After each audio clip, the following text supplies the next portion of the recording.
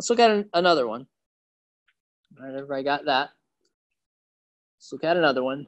Now, cables and ropes and trusses and pinned and pinned two-force members, that's easy. The force inside of them, that is the normal force.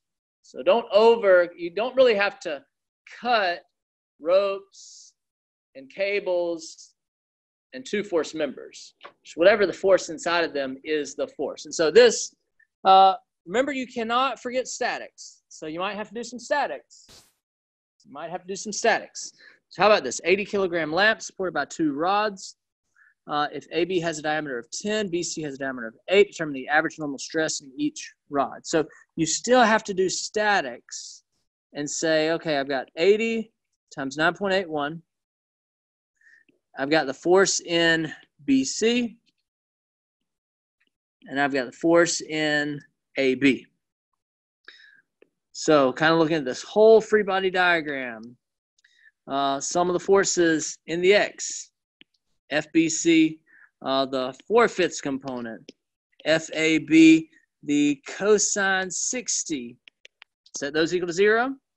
Some of the forces in Y, negative 80, 9.81, FBC, the 3/5 component, and FAB sine 60 equals 0.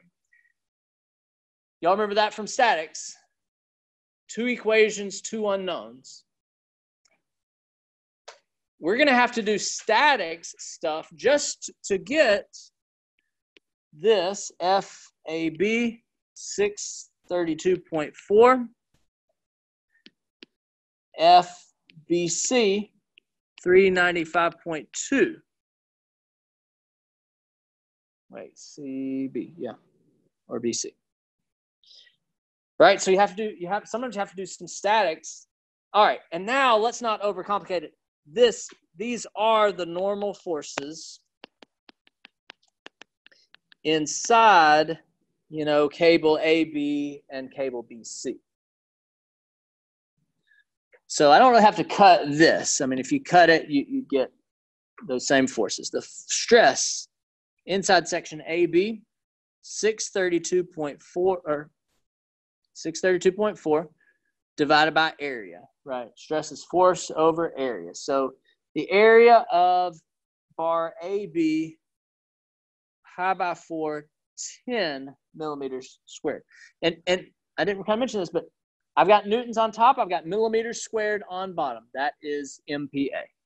That's kind of why I like MPa, because a lot of times we have newtons, a lot of times we have millimeters squared.